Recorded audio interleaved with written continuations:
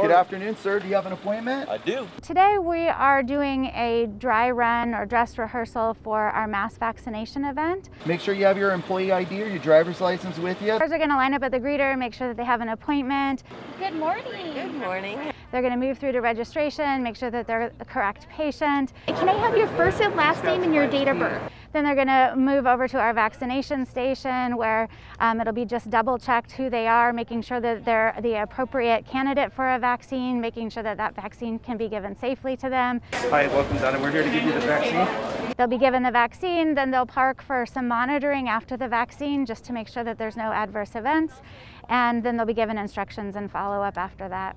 So I'm just participating in helping them to get it to flow easily, because I think it's this very important thing that needs to be done to be ready and to be prepared. I think that it's important for folks to know that vaccines are very effective and they're very safe in general, and that we'll be working with all of the national, state, county officials to make sure that we're doing everything we can to get this vaccine out to people safely and as effectively as we can.